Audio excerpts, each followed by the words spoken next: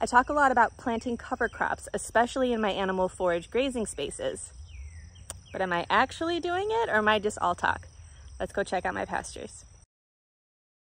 So we're nearing high summer. It's end of July here in central New Jersey, and I thought we would check in on what my pastures look like. In the spring, I shared a video about what cover crops look like for our homestead. So what we do here is triticale, forage turnip, we do berseem clover, and annual ryegrass. And the reason that we do things is because they contribute different things to the soil.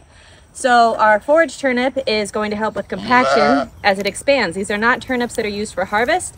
They're kept in the soil. I'll show you what that looks like. We use berseem clover because it's a good erosion control, nitrogen fixer, attracts beneficial insects. It's a great green manure. We use triticale because it's really good forage for the animals. It grows quickly, same with the ryegrass, but again, they also contribute their own benefits to the soil. The thing about cover crops is we're looking to provide forage to our animals while meeting their calorie, crude protein, and nutritional requirements, while giving back more to the soil than what we're taking from it. That's why I believe in doing cover crops and not just something like grass. Okay, grass is really great forage for horses and ruminants, but here's the thing, it doesn't really do anything for soil except erosion control. So I like to get more bang for my buck, feed my animals and feed my soil at the same time. It contributes to good quality soil structure. We have a more resilient farm, blah, blah, blah. I've talked about that a lot before in my other videos.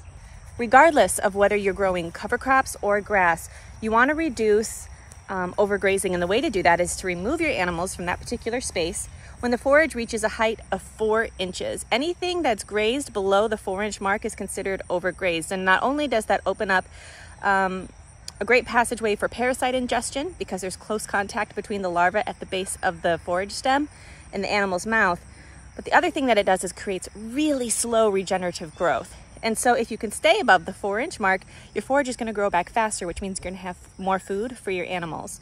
If you're sowing things like vetch or alfalfa or other legumes, you're going to want to wait until that reaches a forage height of 10 to 12 inches tall.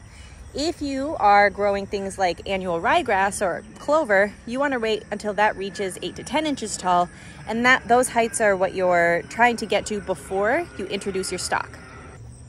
When you have forage height that is 8 to 10 and 10 to 12 inches tall, you're doing 2 things. You're ensuring that you have a lot of feed, quality forage. Number 2, it's tall enough that when it's eaten down, it's going to grow back quickly. Number 3, some of it's going to get trampled, and it's going to create a chop and drop situation where as the animals move through to graze, they're going to mulch it naturally, drop it, and that is going to create green cover, which is going to return nutrients to the soil that way, alongside the animals' droppings themselves. So we have a couple of things happening here, a couple of systems at play. It's really good for the health of your field and your animals. If you're interested in selecting cover crops specifically for your farm to meet the nutrient requirements of your animals, check out my book, The Sustainable Homestead. There's a lot of information in there on species-specific cover crops. And then also the Rodale Institute is where I do a lot of my research and get a lot of my information from, because they have a lot of tested, tried and true, really great information for all different growing zones and climates throughout the country. I know cover crops aren't the most exciting thing, but they do help your land and your soil a lot, and they do help to keep your animals healthy, especially in a rotational grazing circuit. So thank you for tuning in. I appreciate it.